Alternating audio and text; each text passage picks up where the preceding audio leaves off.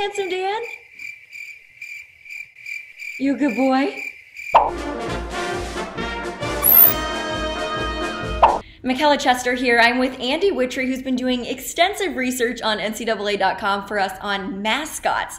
This time, Andy, you did the Yale Bulldog. Look, there's a ton of Bulldogs in the NCAA. What makes the origin of the Yale Bulldogs so special? As we know, Bulldogs is one of the most popular mascots in the NCAA, with 17 current or former Division I schools with a nickname. But Yale stands out because it was the first one to be nicknamed the Bulldogs and the first school to have a living, breathing Bulldog. So back in 1892, as the story goes, a football player and crew athlete named Andrew Graves allegedly purchased a Bulldog from a blacksmith for just $5. And this is the original Handsome Dan mascot.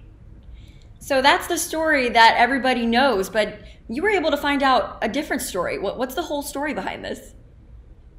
So I talked to Yale University Chief Research Archivist Judy Schiff, and she actually said, I'm glad you called, because every time that she checks the website, it seems like there's new additions to the story that aren't totally true. So she said, I'm glad that you called to kind of straighten out the history and figure out the true story.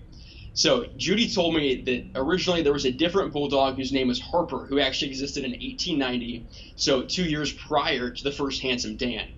And even Handsome Dan, the first one, you know, the story goes, okay, he was just purchased from a blacksmith kind of off the street, just kind of this, you know, not stray dog, but kind of a street dog. That's actually not the case. They have the original kind of show medals that this was a show dog who won prizes and won awards. And so this story has kind of grown over the years to, oh, this is the first dog. He was purchased from a blacksmith, but he was actually a very good kind of award-winning prize dog. So Handsome Dan was a show dog. What kind of tricks could he do back in the day? Back in the day, the original Handsome Dan, he was taught to, quote, speak to Harvard. And so he would bark and get himself all worked up and get angry and kind of go ferocious at, you know, Yale's rival, Harvard. There was one time where Harvard, they had made kind of a fake Bulldog mascot. They'd put some bed sheets and kind of some linen together, and they put a sign up saying, "Where's Handsome Dan?" And it was at a football game, and then the real living Handsome Dan came out and kind of tore this fake Bulldog to shreds and tore it to pieces. There was one time during a baseball game, actually also against Harvard, where it was the seventh inning, the game was tied, and Handsome Dan ran around the bases to kind of spark a rally. And so he knew all these tricks, especially in regards to rival Harvard. Wow. I'm sure there have been many Handsome Dans now to this day. So how many are we at now? Yale is currently at the 18th Handsome Dans. The lineage is almost, 20 Bulldogs strong.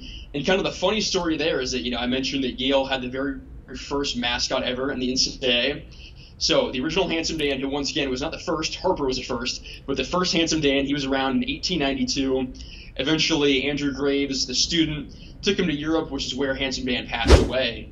And it turns out that the second Handsome Dan in this lineage, he didn't come around until 1933. You remember that Yale, they had the first mascot. They didn't know that you could have more than one. So once the first one kind of went off to Europe and passed away, they're like, okay, well, that's kind of it. And it took them almost 20 years to realize, wait, we could actually have a second Handsome Dan, keep the name going, and kind of keep our tradition of the Bulldog going strong.